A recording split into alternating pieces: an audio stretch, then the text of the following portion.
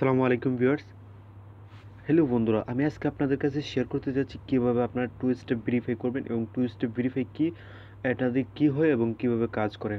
তো আপনারা দেখতেছেন রেডিও সাইফুল, আমি আছি আপনাদের সাথে সাইফুল চাইদি। বন্ধুরা, যারা নতুন দর্শক রেডিও সাইফুল চ্যানেলটি সাবস্ক্রাইব করেনি, আপনার ভিডিওর নিচে দেখুন একটা লাল কালার বাটন দেখা যাচ্ছে, এই সাবস্ক্রাইব বাটনে ক্লিক করুন এবং সাথে সাথে সাথে দেখতে পারবেন একটা বেল আইকন আসবে, সে বেল আইকনটাকে অন করে দিবেন। তো বন্ধুরা, যদি আপনাদের ভিডিওটা ভালো লাগে কমেন্ট করবেন, জানাবেন অবশ্য, আর ভিডিওটা শেয়ার করবেন। বন্ধুরা, সে টু স্টেপ ভেরিফাই কি? টু স্টেপ ভেরিফাই একটা সিক্রেট। এটা হলো আপনার, যখন আপনার কোনো কিছু আমরা অ্যাকাউন্ট খুলি, অথবা ধরুন আমি ফেসবুক, জিমেল, আমরা যখন অ্যাকাউন্টটা খুলি তখন আমাদের একটা পাসওয়ার্ড চাই। তো সেটা কিন্তু আমাদের একটা সিক্রেট, বা সেটা একটা আমার মানে অ্যাকাউন্টটা যাতে কেউ না ইউজ করতে পারে, এই জন্য আমরা পাসওয়ার্ড দিই। পাসওয়ার্ডটা যদি কেউ জেনে যায় তাহলে কিন্তু সেটা অন্য কেউ ইউজ করতে পারে।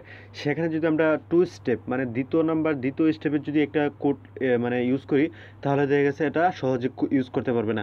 আর সেটা অবশ্য একটু কঠিন হবে, যেহেতু নর্মালি পাসওয়ার্ডটা একটু কঠিন। আমরা ফেসবুকে যদি এখন দেখা গেছে কোনো লিঙ্কে ভুল করে আমরা ইমেল অ্যাড্রেস পাসওয়ার্ড দিয়ে দিলাম, তো হয়তো বা তখন দেখা গেছে কোনো একজন ওই লিঙ্কে, বা যে লিঙ্কটা ফাঁদরা তৈরি করছে, সে যদি এখন আমরা ঢুকে ওইখানে দিয়ে দিই, তাহলে ইমেল অ্যাড্রেস পাসওয়ার্ড ওর কাছে চলে গেল, আর উনি সহজে আমার ইমেল অ্যাড্রেস অথবা ফেসবুকটা ইউজ করতে পারতেছে। তো এই সিস্টেমগুলো বিভিন্ন ওয়েবসাইট বলতে আপনার বড় বড় ধরুন আপনার যদি স্ক্রিনের অ্যাকাউন্ট খোলেন, তো ওইখানেও কিন্তু টু স্টেপ ভেরিফাই আছে। তারপরে জিমেল আছে, ফেসবুক আছে, বিভিন্ন ওয়েবসাইটে তো আছে, বিভিন্ন সফটওয়্যারের মাধ্যমেও আছে। তো সেগুলো হয়তো আমরা সবাই জানি না।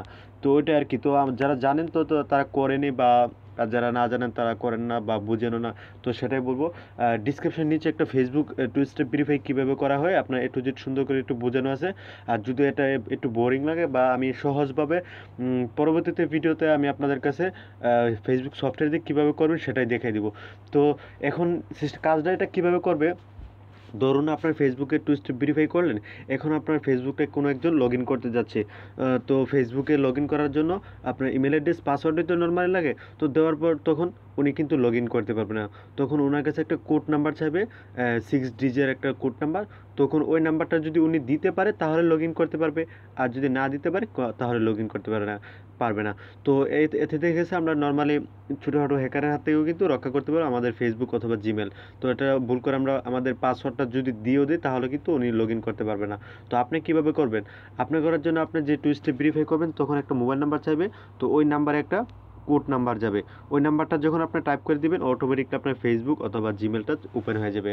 আর দেখা যাচ্ছে যদি টু স্টেপ ভেরিফাই করেন, তাহলে আপনার জিমেলে অনেক সময় জিমেলের ক্ষেত্রে অনেক সময় মোবাইলে কোড নাম্বার আসে, আবার অনেক সময় ডিসপ্লেতে আপনার লক ওপেন করার জন্য বলবে, অথবা আপনার ইএস আর উপরে নাম্বার থাকবে, বিভিন্ন ধরনের সিক্রেট থাকে এখানে টু স্টেপ ভেরিফাই করতে হলে। তো জিমেলটা আমি পরবর্তীতে আরেকদিনের ভিডিও একদিন দেখিয়ে দিব, আর ডিসক্রিপশনে দেওয়া ফেসবুকেরটা আপনারা শিখে নিতে পারেন।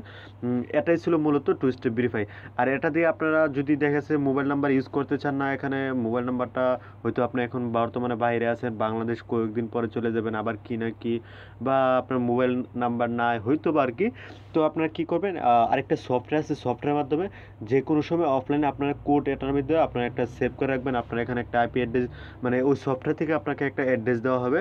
তো ওই অ্যাড্রেসে টু স্টেপ ভেরিফাইটা আপনি সেট আপ করবেন। আমি আপনাদেরকে পরবর্তীতে আরেক ভিডিওতে ওইটা দেখিয়ে দিব কীভাবে আপনারা সেট আপ করবেন। তখন দেখা যাচ্ছে যে কোনো সময় ওই সফটওয়্যার থেকে আপনার কোড নাম্বারটা সংগ্রহ করতে পারবেন। তো বন্ধুরা, এটাই ছিল আজকের ভিডিওটা। তো আশা করি আপনারা টু স্টেপ ভেরিফাই কীভাবে কী কাজ করে এবং কী বুঝে গেছেন। যদি আপনাদের ভিডিওটা ভালো লাগে, অবশ্যই ভিডিওতে একটা লাইক দেবেন, কমেন্ট করে জানাবেন এবং বন্ধুদের মাঝে শেয়ার করবেন। আজকে